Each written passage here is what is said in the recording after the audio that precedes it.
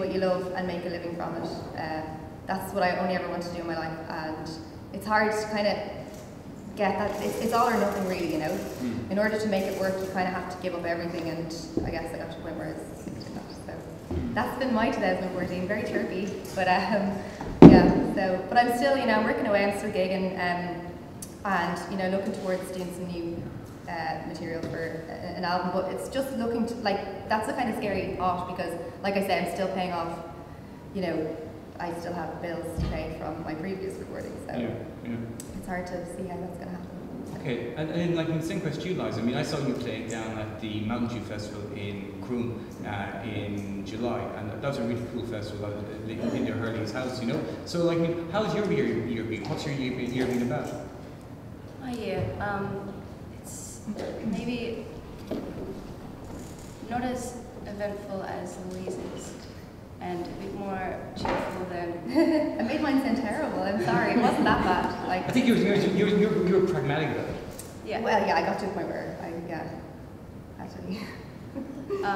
Yeah. So I started working with someone and put together an EP, and that brought a lot of excitement and momentum, and I've been able to play it for the last 6 months, and I guess that's kind of what I've just been working on that, working on a new sound, and playing festivals like Mountain Dew, which kind of, it was a strange one to play because I looked at the lineup and I was just like, it's so small, it's so kind of, I don't want to say exclusive, but kind of is, and I looked at the lineup and I was like, these are like some of my favourite bands and I get to play with them, so that was a real highlight.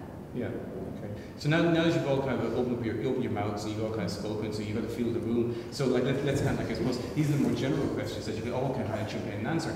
Do you think basically, like, and you can start with this, do you think, you know, the Irish people, Irish kind of, like, I suppose, society, has a regard for musicians, or do we kind of like look upon musicians in some kind of way as glorified buskers standing in a corner playing a couple of happy tunes? I'm just kind of fascinated about this kind of feeling about what we think about musicians. Leanne, you're nodding your head there. Yeah, well, I do find that it can be difficult. I actually feel like I'm going to be really depressing and just all the really negative side of things. I'm obviously in a bad mood, so I'm really sorry. No, like I think Dublin is great. I think Ireland is fantastic. I think that people really do love music here and really appreciate it to a certain extent. But I do find that there is an attitude out there where, you know, you find when you're playing, like, okay, so I'm an acoustic act a lot of the time. Sometimes I play with a band and sometimes I play solo acoustic, and I find there's a big difference when I'm playing a lot quieter music. You start to notice that people are talking over you at gigs, and I don't even notice it just on my own gigs. I notice that at gigs I go to when I'm trying to enjoy, like watching a band or whatever, and it's my biggest pet peeve in the scene that I've discovered, really. And that's, you know, when you go away somewhere else, to like Germany or something, and you play a gig. I don't know if you guys have experienced this as well. Like, I mean, I think everyone has. You find that when you go, like in Germany, for instance, because I was there recently enough, you can hear a pin drop, and even though they've never come across you before, like they listen and they're really polite about it, and it's like this lovely experience. But you don't really get that as much, I find. Do you think that's down to the fact that, like, so this is something I had a conversation with someone about in Kinsale last weekend, like a very well-respected artist, and he kind of said the main problem with Irish audiences is the fact that most Irish venues are for drinking, not for music.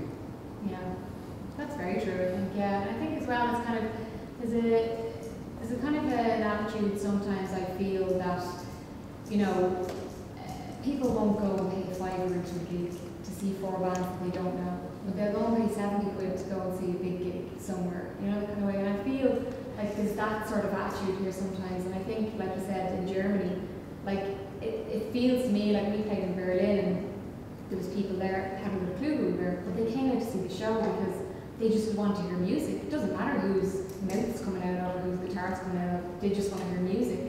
And I think it's kind of like, it would be great if that kind of attitude kind of changed, and I think hopefully with stuff like Cozier and Codeline stuff getting such big respect from other countries, it kind of will hopefully start making people look a bit more inward on the music that's here, you know what I mean? Because it's music that Ireland produces is fantastic, like it really is, you know what I mean? We have a great big treasure box of music, and you know, you can walk down to your local pub and see bands playing every night of the week, wherever you are, you know, so. But I think, like, for me, growing up in a different country, when I first came to Ireland, I was blown away by it. I thought Irish audiences are really super warm and embracing, and I guess, yeah, it's funny to hear. Yeah, it's funny to hear that. But then I do understand when you play in another country that, you know, I played a show in Germany and it was like that. It was like, do you even know my music? But you're all quiet. It's beautiful, you know. But I've had beautiful experiences like that here. So I guess it's a hard one. I also only recently figured out that I don't think some people know that you can hear them on stage. Because I was at a gig recently. Yeah, and I did a show with We Cut Corners in Kilkenny, and there was this group of, like, could have been a Hens, could have been something wild, but there were these guys up in the front on the balcony, and they were noisy through my set. I was like, it's fine, I'm support act, like whatever, you know. And then they came on and they were starting to do their real slow songs, and I was like, what is going on? Like, do they, like, what's happening here? But when I went up there, they were just having the best time. It was almost like a party. They just didn't realise, I don't think. Because, you know, of course I was like, you're horrible, horrible humans. But then I was like, no, maybe not. Maybe they just can't hear. So. Yeah. Maybe it's because we experience that we're more like aware of it when we're in, you know, a gig setting. Like, I don't know, that's a good point. Yeah. Like, I mean, just that mentions was some kind of like bars and kind of, I mean, what Liza's talking about, people partying and all that, you know. I mean, one thing that's been kind of like very, very forceful in the last couple of years, and all you as artists have experienced is the presence of drinking brands, like big drink brands like Heineken or Guinness taking over. Do you kind of find as artists, you know, like we start kind of like, you look like Louise, like do you kind of find as artists that basically, you know, this is something that is a necessary evil now, that you have to kind of like be part of this particular conversation? I don't particularly think so. I mean, at the same time, I mean, I guess, you know, if there is a big brand or something behind shows you're playing, there's going to be a lot of promotions put into it, and it's possibly going to push it in there further, and more people are going to hear about what's going on. But at the same time, you know, it's promoting a drink, and you're going to have, as the girls have just talked about here, you know, a lot of people drinking, and maybe not the nicest environment to play in. But I don't think it's necessarily bad as such. I don't know. Yeah. What do you guys think? I don't know. Like, it is really lovely to be paid for a gig, and I find that when there are brands involved, you do get paid. And so, yeah, that's great, but like, you could be playing a really shit gig, like, where people are just drinking and talking over you. So it is like catch-22, which is better, like, what do we really want out of it? And that is the question, really. Like, I mean, it would be great to have maybe brands that are more, I don't know, like, what would be a more suitable brand to, like, Maybe it's not even a case of kind of like a more suitable brand, but yeah. it could be like a more sympathetic brand. Yeah. You know? That's something I've kind of seen just watching what's going on here in Ireland when it comes to music. That a lot of brands just don't really understand where musicians are coming from at all. And it's one of those kind of very bizarre things. This is kind of another question. And like this is just like talk. This if this question goes off in another area, that's fine. It's like, I mean, the artist seems to be left out of an awful lot of dialogue around lots of things, like both kind of like important things to do with kind of like your positioning in terms of streaming or whatever, but also little things like, I mean, the argument that's been going on for last year about the death of the album, you know, I have yet to hear an artist being brought into that conversation and, like, you know, being asked for their opinion on that. Do you think sometimes, you know, that like media in particular kind of like, you know, looks upon the artist songs like as a necessary evil? These are all devil's advocate questions, by the way. I think the idea of the album is, like, I like to think of something, if you release a collection of songs, I like to think that there's a theme to it, or there's a concept and you've written it as a sort of, almost like you have a notebook and you've written something that's happened, and then you put that out like that. Like you know, I don't really like to sort of release an album or an EP with like songs that are kind of all over, you know, I don't know, that's just my personal opinion. So I feel really sad about the idea of the death of the album, because like you're putting it out as a, you know, as a part of you, a whole part of you or something. So I think as well, if people did speak to musicians, they'd all say the same thing. They'd all say, well, a lot of them would be in the midst of recording an album or nearly finished recording an album, or, you know, I mean, that's what we're all working towards, you know, it's what we do the gigs for and stuff, and we do the gigs to get the songs ready to record them for an album. And also, it's like, not about the end product, and it's not about the album, so I think, yeah, if you ask a musician, like, yeah. it'd be like, you know. And also, like, a single implies a hit or like a pop, like a radio-friendly song or something, and that's a bit sad to think that you're just focusing on writing songs like that, you know? Yeah. Because on an album you have so much space. Yeah, it's kind of always been like that in the sense though that, you know, you're told from, you know, if you want to break it, you have to write a certain way. Like, you know, if you want to make it, like, you have to, well, I mean, I don't know. You've had experience of that? Yeah, totally. I mean, I was told I had to dress a certain way, dye my hair. Like, you know, if I wanted to be famous, like, I'd need to get songwriters in. Yeah, it was fantastic. I was like, no. When I was very young and impressionable, I was about 16. Like, I mean, I was quite young when I started doing it, and that's hard to hear, you know, when you're like you're a teenager and you're still dealing with like yourself, and like, you know, you're kind of going through that angsty phase, and you have all these people telling you that you're not okay the way you are. Like, yeah, it's like it's hard going. But that's, I think that's kind of always been the way. Like, you know, the mainstream media kind of has always. I mean, I don't want to bring it back to like, because you know we're for women here, like, but it does happen. I find a lot with women in music that, you know, if you want to make it in the mainstream, you have to dress and look and be a certain way, but also write songs that fit. Like, so I was told that my songs were too long. Like, I had to cut them short because they would be played on radio and stuff. That's something that, you know, people do get all the time. Yeah. And that's, you know, no one consults the artist about that. Like, I mean, at the end of the day, isn't it the artist who's writing the stuff? You know, the artist who's doing it for whatever reason because they want to be creative and do it. And yet you have all these other people telling you that it's not right. Yeah. So who decides that, you know? Well, surely that comes down to you yourself, because I mean this is something that, like, you know, this come up in loads and loads of panels and loads of discussions I've had with people over the last year about musicians and artists, and like I think what you do is an incredibly precious thing. You can do something I certainly can't do. I can't play an instrument. I can't write a song. All four of you can do that, and it's a kind of talent and a skill and it's something you will have for the rest of your dying days. You know, until you fall over, you'll have that with you. But like, you know, sometimes I think the artist kind of forgets that. You know, forgets the magic, because often you kind of get. Do you think like, I mean, many of you have been blindsided by the industry? I think it's very easy to get sucked into all of that. And like, you know, when you're writing a lot, and especially I know myself and Eddie for the past couple of months, as I said, we're coming towards the end of this album, so I've just been writing, and get so critical of ourselves and get quite down a lot because we're like, oh, this isn't good enough, we need to be like this, we need to be like this, and you know, you just want, you know, you get caught up between wanting to write music for the love of it, and music that you enjoy writing, but at the same time, like, I guess wanting to do well and wanting people to hear it, people to like it, and being able to write music that will allow you to tour around the world and, you know, do the things you want to do. And it's kind of like, it's very frustrating, and it's kind of like, it's heartbreaking at times because. But is it not a case maybe though, Louise, like, and this is an interesting question for a lot of you, that maybe the question's been asked the wrong way. You know, you're kind of going, yeah, you want to make music for yourself, but also you kind of want to continue the success you've got. There's a quote from Dan Snell from Carol, who interviewed last week. He's a great quote about his new album, his beautiful new album called Our Love. And it's basically about the love he has for his wife, his kids, his friends, his family, but also for his audience as well, because he kind of pointed out that without the audience buying his last album, Swim, he wouldn't have the success he has right now. That sometimes maybe the dialogue gets completely twisted. That, like, you know, what you just said there is the way many artists think, whereas in many cases, like, what they're actually trying to say is we really want to appreciate our audience as well. Yeah, definitely. Yeah. You want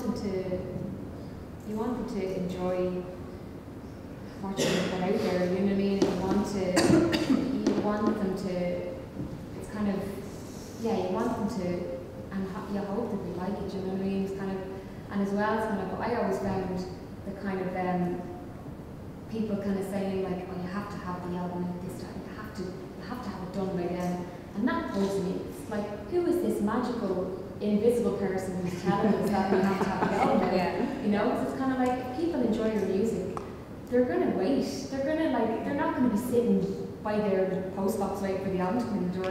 They're just going to be like, oh yeah, that album's out next week, or, you know, it's out in a couple of months' time, or whatever. That always kind of really bugged me. It's just that kind of like pressure of going, you have to have it out then. Why? Why do we have to? Can we not spend time and get it right so we're putting out something that we're happy with, and we're kind of like, you know, here you go, here it is, audience. Like, we hope you really enjoy it because, you know, we took time on it. You know what I mean? That's a really good point, even. Like, do you kind of feel sometimes though with that particular point, this is for all of you, that like often the kind of the power balance when it comes to musicians and the people around them is often kind of a bit twisted. As in, you know, sometimes basically, you know, you might have a manager or an agent or whatever it is, and they're obviously all your employees. But sometimes when the discussion happens, it more like seems like the relationship's the other way around. That they're like, I mean, you know, instead of you kind of hiring them, they kind of also say, well, you should be really lucky that we're working with you. I mean, that's something I kind of find artists get really worked up about, but they're unable to articulate it in many ways. Yeah, it's kind of like, because essentially at the end of the day, you or your group or yourself on your own, like, you're the person that's writing this music, and you're the person that's, you know, it's coming out of your brain, you know what I mean? So I think it's great to be surrounded by people that are going to help you get that music out there to people's ears, you know what I mean? But I think it gets to a stage definitely where there should be a kind of a cut-off point where you're the one in charge, you know what I mean? You're the one that's in charge of your own self and what comes out of your mouth and your brain, you know what I mean? So I think that can get a bit mixed up sometimes though, you know what I mean? But you have to kind of, I guess, try and put your foot down with people who surround you. And it's tough sometimes because then there's the whole thing of, oh no, you can't say that, you can't stand up for that, you can't say that, you know what I mean? So you're kind of, because Dublin is so small, and you know what I mean, and there's that whole thing as well, like, you know. That's a really interesting point. Would all of you kind of can agree with that? That sometimes you do find yourselves, I use the word silence, you find yourself silenced or gagged and not allowed to say what you may well be thinking for various reasons to do with the group, within the group environment, or maybe within the industry around you. Yeah, I think that I have done in the past. That's kind of why I like fired from manager. And did it feel really cathartic when you did that? yeah, it was great. More bands from fire manager? No, I mean, like, you know, it wasn't, it was just that I felt like, yeah, I didn't really have much of a voice myself. And I needed the freedom to be able to just make my own decisions, you know. There were too many people telling me that what I wanted to do was wrong, you know. Even the style of music I wanted to play, or like the types of songs I wanted to write, or whatever. Like, I mean, and then it just wasn't fun anymore for me. So, you know, and I think that can happen a lot within the industry like that. You know, if you begin to get involved with other people, then, well, it's like working with people in any sort of, you know, environment. Like it's like being in the office, you know, working with a team. Like, you start to have people, but it's obviously different because you're the person writing songs or whatever. Like, but it's the same idea. People try to take control sometimes, and if you're not really strong enough to, I wasn't when I was younger anyway. That can be kind of tricky. Okay, let's turn to kind of more specific. Do you think the Irish media give you a proper break? Don't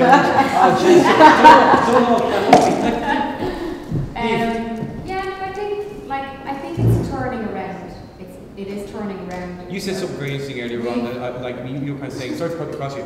You said earlier on there, like, you know, that like the success. I think it was you said the success of kind of like bands like Hosier and Codeline. Yeah. I mean, people would take more. And I was thinking to myself, do we still need that kind of like that foreign thumbs up and foreign endorsement? Do you think so? I think we do. And like, I mean, I've been in a band now nearly 11 years, and you kind of get to look at how it changes over those years. And at the start, it was tough to get on the radio. It was tough to get anywhere, to get people to listen to your music.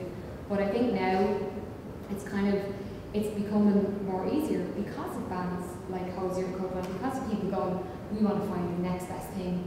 And you know, they have that little spark in their head going, right, we're going to give these a chance on the radio because I believe that they are going to be big, you know. And you kind of get people looking to the Irish music scene a bit more for a bit of inspiration, you know. And I definitely noticed over the years a big turnaround on Irish radio with playing Irish music, you know. And it's still not there yet. I think there still could be a lot more support for new Irish bands, for new Irish music, but I think it's getting there. I think it's going in the right direction, and I think it's because of people are realising that we produce great music. You don't need to look to America or England. You just look right inside there and you find something you like, you know. I think it's definitely going that way. Right. Louise or Leanne? Yeah, I agree. I think, you know... This is great. This is fantastic. Media is fantastic. I think in some ways at the same time it's nice. You kind of want Irish bands to be able to stand up against the UK artists and American artists and be up there with them and just as good, and, you know, not need to necessarily say, well, you need to play us more because we're Irish. It'd be nice to just be, you know, good enough song or whatever to just be up there no matter what. But I still think there could be a bit more Irish music played on Irish radio. Yeah, I agree. I think it has a long way to go.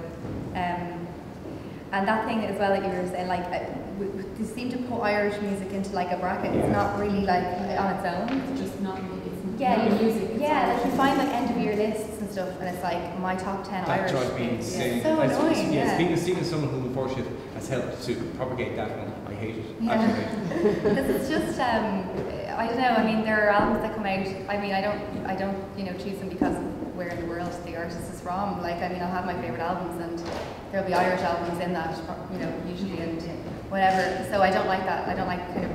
It's just like isolating it, pulling it off, and saying this isn't quite as good as the rest of the world. So we'll just keep that in one little box, you know. So I think we really have to just get out of that like habit of doing that, and not just the media, like everyone has to stop doing it. And I understand that kind of Ireland is so small and we have this community and we want to all stick together and look after each other or whatever, but I think we need to demand a bit more as well. And like radio is difficult to get into. I don't know if anyone has the statistics of what they play like, but a few years ago it was really bad. It was like a really small percentage of Irish music was played, and it would be only in specific shows as well that they'd actually focus on doing that. Yeah. So. But isn't there something as well with the percent? I don't know if I'm right here with the percentage. They have a percentage of Irish music to play, and that includes Thin Lizzy, U2, all this kind of stuff as well. So it's kind of like, if you're going to fill up your percentage with that, then you know what I mean. But I'm not going to defend radio, because I think a lot of problems kind of come from the fact that like radio is so commercial that like they need to be getting the audience. For some reason they think basically that audience is not going to listen to Irish music. But I look at kind of I suppose there's things, and I'm not saying this because we're in liberties, but I think in something like that Imelda May TV show has been really interesting to kind of watch, because most of the acts who've been on that have been Irish. Okay, I know you're all kind of thinking like, well, I haven't been on it or whatever. Well, I'm just kind of looking at stuff that, and there are efforts being made, do you think that's kind of like this tokenism, or is it a case of like maybe that sometimes, I've another question for you in a second, but just in this particular question, because it came to mind, do you think that these shows are just kind of token in some kind of way, that like they're kind of like sticking Imelda May on because she's from Liberty, she's Dublin, she's a woman, and putting on all Irish bands around her? I think for RTE anyway, it's a step in the right direction, because I don't think they put enough Irish music on the channel, on either one of the channels. I don't think there's enough music shows. It'd be great to have you remember Older Ether, the late night music show, stuff like that. It was brilliant, it was brilliant. And even though it was at a terrible time slot, but stuff like that, it's brilliant. And bringing in an Imelda May, and people, she's endearing, people like her, so people are going to watch the show. People are going to watch the show that don't go out to the pub and see these bands. They're going to switch on Imelda May because she's a nice girl, and they're going to see all these Irish bands. So it's not a bad thing. I don't think it's a bad thing. I think it's another kind of small step in the right direction. Yeah, last media question, Liza. As someone who kind of comes from outside Ireland, what's your kind of take on it? I mean, how does it compare to I know it's a horrible question. We always ask these questions. What do you think of our lovely media system? What do you think of our lovely road system compared to where you come from? But in the case of a musician, what do you make of it? Is it good? Is it bad? Or is it one of those things that it doesn't really bother you too much because you're on a separate circuit? Well, the roads are terrible. I'll just start with that. I don't drive. Always great. Well, it's a strange one for me. I feel like I've been quiet for a while because I feel, even though I'm Irish, my parents are Irish, but I'm also Australian. I feel a bit wary of questions about it because I automatically feel very grateful of everything that, when I think, you mentioned media, Irish media, I think, oh God, everyone's so kind, been so nice, they've helped me or whatever it might be. So it's strange to think about it, and maybe if I was trying to make music in my own country, I'd be like, Australians, blah, blah, not that I'm implying you guys are doing that, but I think I played one or two of the Might Nights in Australia and in the States, so I've never really actually released anything properly in any other country than Ireland. And I think in terms of radio I feel is quite tough, but in terms of blogs I feel that people are quite supportive and sort of excited, especially blogs like Golden Black, they're all the lads are all there, ready to go, Doesn't quite enthusiastic. Yeah, that, but like, I mean, that enthusiasm, you sometimes think, you know, that like this for all of us, that like sometimes, you know, how do I put this, because I know it's going to fucking be covered, how do I put this in a nice way, sometimes the media is too nice, that it lacks a critical edge sometimes. Sometimes there's a bit of like stuff going on, like, yeah, there is. I'm going to really like you, you know? Yeah.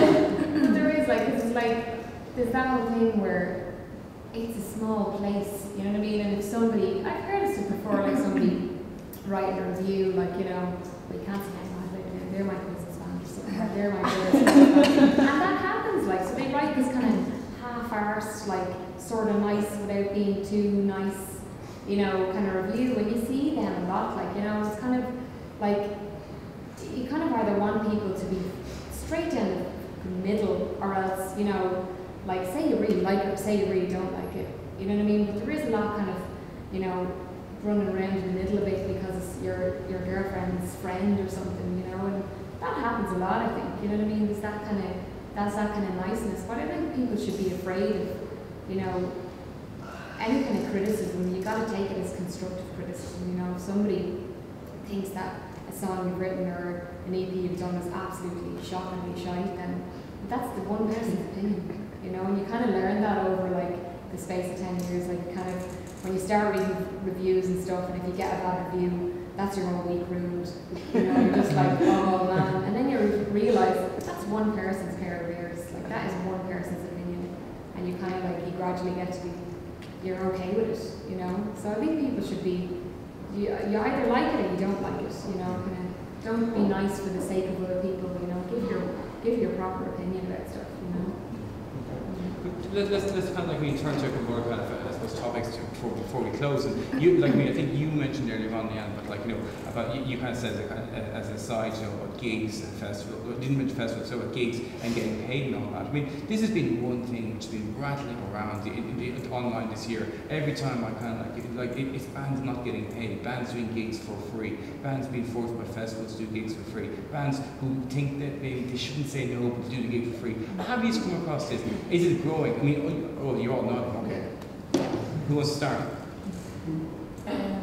Well, I had to get a job because I can't afford to do it anymore, really. So, yeah, like, I mean, it just got to a point where, like, just for petrol costs and stuff, like, you know, like, I had to kind of say no to a couple of like festivals like last year, which feels terrible because you're like, that's, you know, exposure. People are going to see it. It's something you can't pay your bills exposure. I can't afford it. Like, I literally could not afford it. So that feels terrible. And was it the case, like, I mean, they weren't paying enough, or was it the case they weren't paying anything? There was nothing. Like, it would end up costing me way too much money to go, because it costs a lot to go to a festival anyway, just for the day-to-day, like, you know, and just even getting there and that kind of stuff. Like, nothing was kind of covered. So it just feel, after a while of doing it for so long and doing it for nothing for so long, I think you just get to a point where it just gets, okay, look, I feel like I'm being completely pushover, and, you know, I can't even, like, move out of my house, so, like, I just need to, you know what I mean? Like, it's just, I don't know, like, if I went to bed the wrong way, I don't know. I think I got to a point where I didn't want to do it anymore, so I was like, you know. And also even stuff like a couple of festivals I've gone to, I'm walking around trying to find, like, a lock-up area for my gear, and a couple of festivals, I had my €2,000 guitar in my tent, just being like, will I leave? Like, you know, what am I going to, you know. Yeah. So that's something it's so upsetting, because you're like, it's such a disrespectful thing, and you're like, I just want somewhere to lock it. It's such a simple thing to fix. Such a simple thing, yeah. You know what I mean? Such a simple and you sent around the festival. Yeah. It's the thing regarding fees. It's something that, like, Heathers and Ham Sandwich have been conscious as well. Definitely, like, I mean, it's gotten, since we actually have a booker now, so it's gotten much better since we got a booker, because he's a hard ass. So he's kind of, you know, doing all that stuff. Before then, I mean, you know, you do gigs for free, and then you get trapped. And then you get trapped because people hear that you've done gigs for free, and they go, well, why don't you do it for free? Because, like, it's great exposure, as you said. It's like, what I meant to do with exposure, like, you know what I mean? So I'll stick it in the envelope there and I'll take it with me, you know.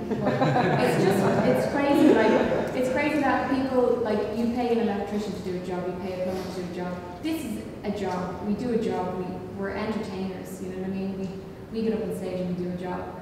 And people might look at them and go, yeah, right, and they stand up on stage for half an hour, but it's like, we put in a lot of work when it comes to recording and writing, and like, this is a huge thing for us. Like, why should we not get paid for it? Like, why should you not get petrol money to drive to somewhere? Like, it's just nuts. Like, and it really bugs me.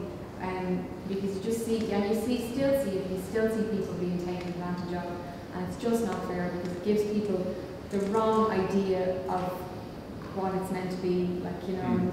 And the thing that bugs me as well is that, especially when you go and gig in the country and stuff, cover bands everywhere, every night. You bet your ass that you're getting really good money for doing those gigs, and that's what bugs me. It's because why would you pay an original band?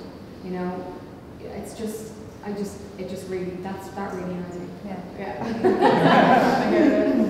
I think especially with festivals, it seems like particular festivals that have been over the summer, there's been a lot of Irish bands, you know, on Facebook and stuff saying, yeah, we're playing this festival, and you know that they're probably just getting, you know, passes in and not getting paid or not getting anything. I remember in the past, like myself and Ellie, when we started out getting offered gigs, and they were like, we'll give you a load of cans and a place to camp. Yeah. And we're like, we don't even really drink. Like, how, you know, it's just, yeah, it's crazy. Like, even now, like, every so often, a couple of weeks, I'll get a message in from Mary from Mallow saying, will we come down and play your sister's birthday party? Pretty much up the night and feed you load of drinks and food. It's like, okay, but like, you know, this is our job, this is what we do full time. Yeah. We can't just be. I think people just look at it as like, actually, you're just having a bit of crack, aren't you? Like, you know, Yeah. playing the music or having a bit of a laugh. Like, what would you want money for that for? Like, it's like, it's our job. We need to get paid, like, you know. So it's mental. But it is when you go away and you play, like, you know, when you're really looked after in places like, and I know I keep going back to Germany.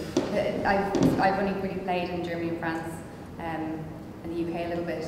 But like, in particular, like, I just had amazing experiences in Germany, like, and I couldn't believe it. I was just like, oh my God, really? You're putting me up in a hotel? Like, I can't believe it, you know? And like, I was trying to act really cool about it, but like, I just couldn't actually get my head around it. And that was when I was like, God, maybe I just need to move away. But I love Dublin. I don't want to move away. So that's, you know, kind of where I had to make a decision. But yeah, that's when it really kind of hits you in the face. You're kind of like, okay, it's not really right, you know? Right. Final question for me, Matt. I'm going to throw out the floor for a couple of questions as well. Like, I just want to kind of like, I want to be kind of positive, you know? No, not that you have to be positive. This has been the best panel session the entire week so far. But like, what's been the best thing, like, about being in Heathers, about being in Ham Sandwich, about doing your solo? What is the best thing? What's the thing that keeps you going back to the well? Live gigs. It's just playing live. So whether it's 5 people that stand in front of you or 1,000 people, it doesn't matter. Just getting up on stage, I think, is something that keeps you doing it and keeps you sane as well. You know, kind of just that kind of. I guess you're kind of making other people happy. You know, when you look into a crowd and there's somebody like, you know, popping away or smiling, that's, you know, singing along, like, that just makes your own week. You know, and that's what you just want to do week after week, is just get up on stage and keep doing what you love doing, you know. I'd say the same, kind of, and up on stage when you see people singing songs back to you, or even like the odd thing, like someone sending you a message saying, you know, this song that you wrote had this effect on my life, and like sometimes it's very easy to get sucked into like, oh, you know what's going on, and like, you know, as I said, songwriting for me and Ellie anyway can get quite tough, and when you get a message like that from someone saying, you know, well, you're writing what you wrote changed my life, or, you know, took me out of a very dark place, it's like little things like that. And I guess getting to travel around and play to people who love music and meet loads of people in different bands like you, lovely folk. Yeah, I think the same. Like, I mean, not to be like repetitive, but like, that is a wonderful feeling when someone does get in touch with you and say, like, you know, this lyric, this line you wrote. Because for me, like, writing is therapy. Like, you know, that's why I write. It's to help me through certain things. That's why my stuff is so depressing. But like I don't know. I just I think that's a really lovely thing. Or like one of my songs came on my friend's shuffle like a little while ago when we were at a party, and I was like, that's the greatest thing ever. You know, like just stuff like that, like little things. To think that people actually do like what you're doing, I think that's, you know, a really lovely thing. And I love playing live, but I hate the build up, the period before it, the hard, you know, stuff that is just too tricky. Like it's just a lot of waiting around. But I just wish I could always be on stage playing, I think. Yeah, I mean, everything that they said. But yeah, yesterday I played at like 10:30 and it was the longest day in the world. It was just like, I drank so much coffee and I just was just like pacing around, and when I got home my legs were so sore from just like being jelly. But yeah, it really is like, it's so nerve-wracking, and then you get up there and it's, I guess that's why everyone does it. And especially if you write a song about something that's quite traumatic or something that's happened in your life, and then you do get those emails or those comments on YouTube or something. It's kind of, it sounds really lame, but I guess something that's so special about it is it's like forming bonds between people that you've never met, and like when you get an email from someone you never met, you're like I didn't even meet them. Like I wasn't even particular. Like I wasn't nice to them. They don't know me. They don't know me anything. It's this cool moment where like something that you've written about something that you wouldn't talk to your friends about. You might have one best friend that you talk about this horrible thing, and then some reason you wrote a song and showed all of these people, and then they've connected with you. It's pretty sick. Cool. Okay. Any questions from the audience before we call it a day? Or have you heard it all? Wow, okay. I just have one, really interested in, your thoughts there, but just in relation to, just in recent years, I suppose, an awful lot of stuff around like the pay to play, and, where not only are bands having to play for free, but in some venues they're expecting bands to pay, so I just wonder what your opinion is on that. That needs to go away and die a quick death. Because I remember that when we started out, I remember playing gigs and having to buy tickets.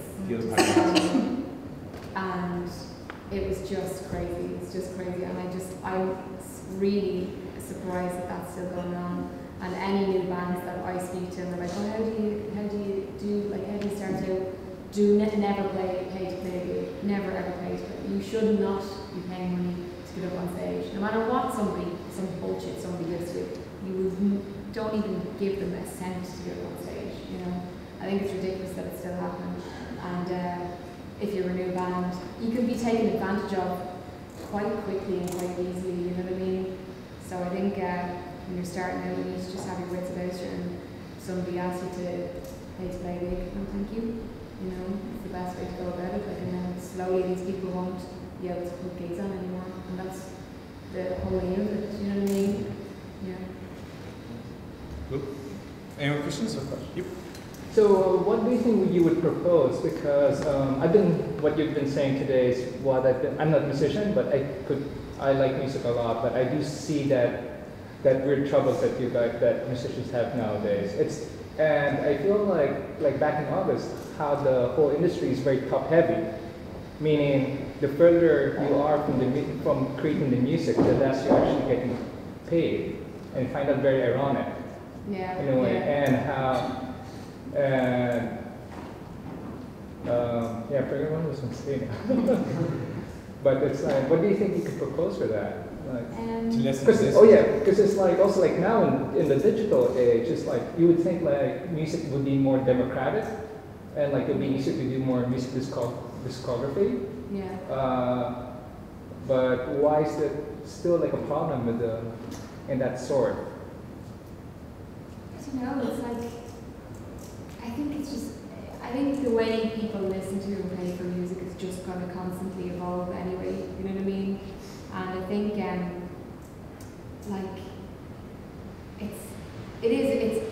it's very hard to make money from anything physical nowadays. You know what I mean? So it is kind of going towards everything is digital now and kind of stuff online. So I think people are constantly being innovative about how they sell their music online. I think bands need to take the control back so they can make money from it, you know. And I think Tom York recently kind of done something. He released an album and on BitTorrents, and that's his money. Like people that pay that money to get that BitTorrent, that's his money. I think you need to gradually look at kind of taking the middleman out a little bit more, you know, because by the time you put an album up on, you know, I think it's TuneCore we use or something, like you're paying percentages to the website and to the people who are selling this for you, you know, and you're getting barely anything back off it. Do you know what I mean? So I think but I think it's changing. I think people are realising there are ways around this now, and there are ways that musicians can take back control of their music, which is rightly so, like, you know, definitely. Final question, because I know we need to wrap up. Actually, last question. Sorry about that, I'm being really kind of chairman-esque here. Is there any question you wish you'd been asked today at this particular therapy session? That's hard. No, excellent. Okay. I want to get a huge round of applause, please, because it's been fantastic.